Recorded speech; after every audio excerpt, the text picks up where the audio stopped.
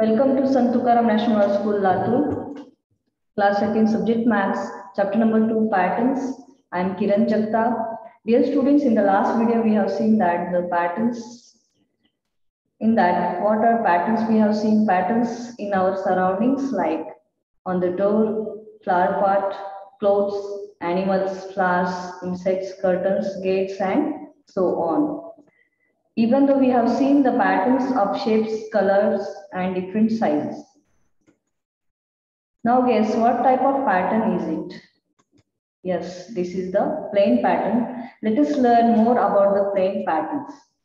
Some objects are having the plane patterns like on sofa and a chair, on a water bottle, on a cup. Some objects are having the plane pattern like hot water bag and an umbrella. Even though we can see on the balloons, there are so many balloons, but they are having the different colors. Some objects like bags, like shopping bags and school bags, purse and pouch. Here are some plain patterns on clothes. Also we can see the curtains and the napkins. Plain patterns on the clothes. Again we can see in the uniforms. The policeman is wearing the uniform and lawyer also. Plain patterns on the animals. We can also see here. The first picture is of horse having the plain pattern, means single color pattern. We can see that is the brown color, and ox. Like wild animal also we can see the plain patterns on their bodies. A lion and an elephant. Even though we can see the plain patterns on the insects.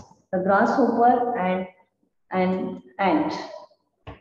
Like cockroach and a butterfly. We can again see the plain patterns on the flowers like a rose and a lotus, marigold, hibiscus.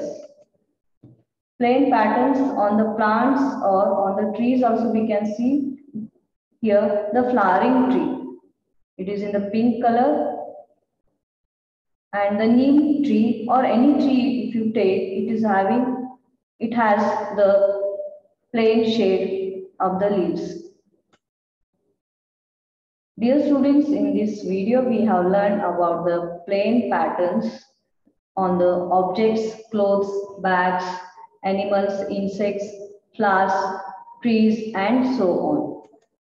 Thank you.